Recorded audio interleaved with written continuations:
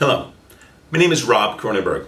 I'm an attorney and I am also a retired New York City police captain. My main area of legal practice is civil service law. Now you're probably watching this video because you received a notice of proposed disqualification in the mail from one of a variety of agencies. The New York City Police Department, the Fire Department, perhaps the New York City Department of Correction, Department of Sanitation.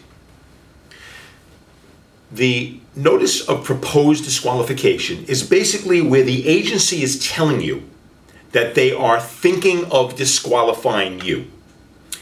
Now, throughout this video, I'm going to be speaking primarily about the New York City Police Department, the position of police officer, and psychological disqualifications. But what I'm talking about applies to other positions within the police department, such as school safety officer, and other agencies such as New York City Department of Correction, correction officer, sanitation worker, or firefighter. So you've received this notice of proposed disqualification. First thing that you must realize is do not be discouraged.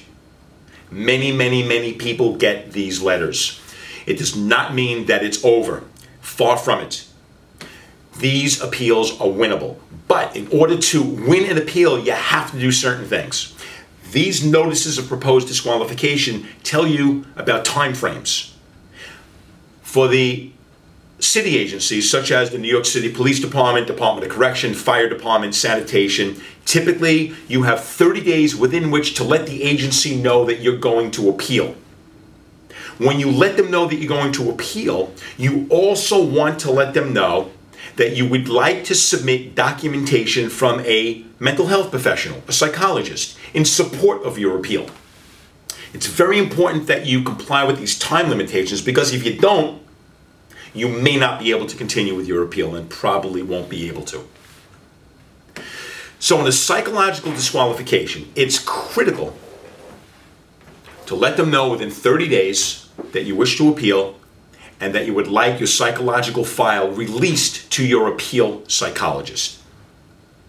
Once that is done, your file is requested from the agency, your appeal psychologist gets the file, reviews it with your attorney,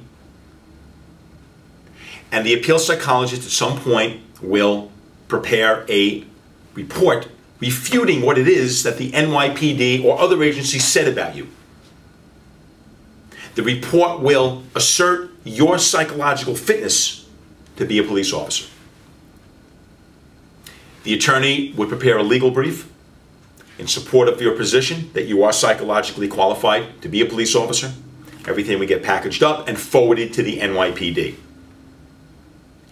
If for some reason the police department, after reviewing all the documentation, believes that you should still be disqualified, they will then send you a notice of actual or final disqualification. And then at that point, it's not over. The appeal then goes, or would be filed with, the New York City Civil Service Commission. The Civil Service Commission is a separate agency, a separate entity from the police department, sanitation, fire, or the Department of Correction. There's no connection. I would be happy to speak with anybody who would like to talk more in detail about these appeals. If you receive certainly a notice of proposed disqualification, you can reach me at 631-234-4434 or visit my website at www.rkronenberglaw.com or simply Google my name, Robert Kronenberg, and my website should come up. I wish you luck. I hope you don't get a notice of proposed disqualification, but if you do, I can help you. Have a great day.